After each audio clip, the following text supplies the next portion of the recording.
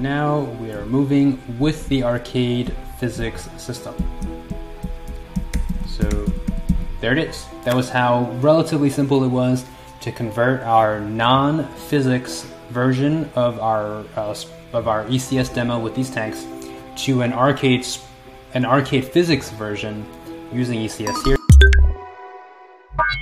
Welcome back to Arcade. I am Super Tommy, and in this video we're going to look at using ECS with Phasers Arcade Physics. Now, we've done a 4-part ECS video using Phaser 3, so do go check that out if you haven't seen that series yet. If you're not familiar with ECS, that's Entity Component System. It's a way for you to organize your code and write code for your game. So go through our ECS 4-part series. It's at our Arcade YouTube channel. So you just go to youtube.com/arcade. And you'll see in our video section these 4 ECS videos, part 1, part 2, part 3, and part 4. So if you do enjoy our game development videos, including our ECS videos, be sure to hit like on this video, and more importantly, subscribe to our channel for more videos like this, talking about game development on the web.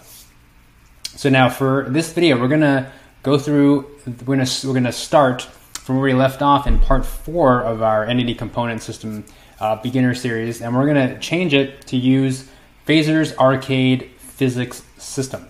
So I'm going to make myself smaller here. Let's go over here. Okay, so this is the game scene that we had last created. Now, one thing that's different here that we've already done is we've moved the array of texture keys, or that's what I called it there, texture keys, into this const at the top of our game scene, and then we're just basically passing that through here, where previously we had it as an array right there. Now we're going to do that because we're going to need to use this again for our arcade physics sprite system. So that's how we're going to basically do this. We're going to create a arcade physics component and then an arcade physics system to handle that. So to start, let's make a new component. Go to our components folder here, and let's make a new file. We're going to call it arcade sprite. Now this is going to be very similar to our normal sprite, right? So let's just copy this to start. Arcade sprite. We're going to want to know what texture it is. So let's go arcade sprite. And it's going to be the same setup. We need to know what texture it's going to be, and then other than that, it's basically the same. So now let's go make a system. Go to our systems here. So we have our sprite system. I just put it in our sprite system file because we're going to share a lot of code here. And let me just go to the running demo here. So this is just what we had last. Let's go at the top here. We're just going to create a new function that will create a new system. So let's call it create arcade sprite system. And let's just say it takes a scene for now. We are going to change that, but just to get this going. Textures, string array. Okay, cool. So actually we're going to copy this whole thing and just edit it instead of typing it all out, because it's mostly the same. All right, so let's just, it's called textures. Let's just walk this through one line at a time. So we're going to still have a sprites by ID map. We still want a sprites query to get all the sprites that we can operate on, all the ones that meet this criteria of having a sprite, well, having a set of components. Now we're going to change this. So now instead of having a sprite position and rotation component, we're going to we still want position, we still want rotation. What we're going to add is velocity, since our arcade sprite is going to handle velocity for us, and the arcade sprite component that we just made. So let's come here, we want velocity, and then we're going to want, so we want 2 more of the arcade sprite components. So let's do that. So from components, first is velocity. Since the arcade sprite handles velocity, we're going to want to put that in here, velocity. velocity. And then we're going to want the new arcade sprite component that we just made. Arcade sprite. And let's come here, and it's going to be velocity and arcade sprite. Cool. Now our entry query is going to be the same. This is just the newly added entities with this set of components. These 4 components will end up in this query. And when we remove components or remove entities, they no longer match this criteria. We have our exit query here. So that's all the same as the original sprite system that we had. Let's go in our define system here. So what we're going to want to do is create a arcade sprite instead of a sprite here, right? So we're doing scene.add.sprite. Let's just break this out so we can see it better. So let's call this const sprite, and we're putting the sprite into our map. Okay, so we actually want it to be an arcade sprite. So one thing we can do is do scene.physics.add.sprite, and that would give us an arcade sprite.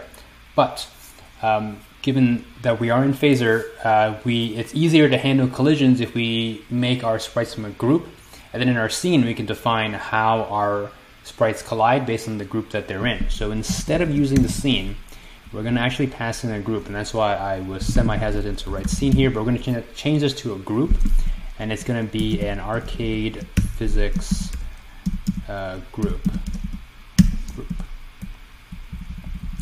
And now instead of scene.add, delete that, group.add, group.create, group.get is actually what we want, group.get, and what we need, let's get some code complete. We need X, Y key, which is the texture key, frame, all that stuff we don't need. So we want to put it in a position already, so that's the position component. .x index into the ID, right? So this is the ID of our entity. Then we want position.y index into the ID, or index into the actual ID, the index of the entity that we're using, and then the same texture that we were using before. So this is going to give us an arcade sprite from this arcade sprite group, or this arcade group, this arcade physics group that by default is going to be arcade sprites. Create that sprite, set that into here, and let's just change this so that we have the right typing. This is going to be a map of physics.arcade.sprite. So that's good. Let's come down to our entities that we're going to loop over, get the ID, get that sprite. So sprite don't do anything. We set the position, we set the angle. Well, we actually don't need to set position. We're going to set velocity. So we don't do this. Sprite dot set velocity. We're going to do velocity dot x ID and velocity dot y ID. Great. And in exit, we're just going to do the same thing. We destroy that sprite. Or actually, what we're going to do is send it back to its group. What we want here is actually use the group instead of destroying our sprite. We're going to do group.kill and hide.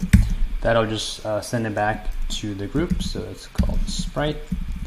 And great. So now we have our arcade sprite system. Let's export it. Let's go back to our game scene here. And we're going to want to use both of these things. So for clarity, let's just get rid of our CPUs for a second. And we don't need these. We can get rid of too much excess stuff in our scene here. I'm just going to comment these. We'll bring them back later. Alright, let's do that. It should just be our player. Oh no, we're still creating them. Let's not create them at all. To comment out this. Okay, so our player should still move. Yep. Okay, so what we want to do, we're going to replace our sprite and our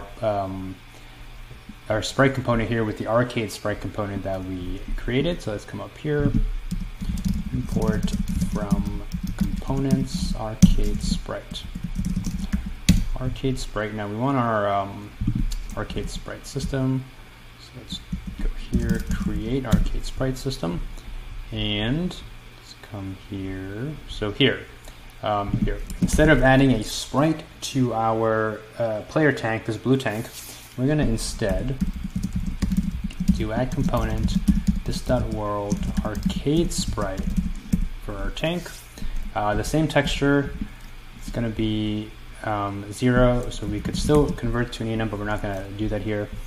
We have all that. So rotation, velocity, input, arcade sprite, player. So so position, rotation, velocity, arcade sprite. Those are the four components that we need in our arcade sprite system right here. Position, rotation, velocity, arcade sprite. So our player has all those things. Beautiful. Now in our sprite system, we don't actually want this vanilla vanilla sprite system. We're going to do this.sprite system create arcade sprite system. Now it takes in the group, which we don't have, but we do have those texture keys. So let's up here make a let's just call it a sprite group. So it's this.physics.add.group. We don't really need to put anything specific in here. Let's pass that in, sprite group. And good. All right, so we have a sprite here. Now this is not going to do much because we need to update our player system for this. Before we do that, let's go to our main.ts. Why is there 2? Let's go here. Let's go to our main.ts and turn on debug so that we can actually see that what we're working with is a arcade sprite. And there's our little bounding box. And then just do no gravity. Okay, so it doesn't get confused. Let's close that. And okay, so we want to update our player system, or our input system. Which one? Input.direction, good. Movement system, that's good.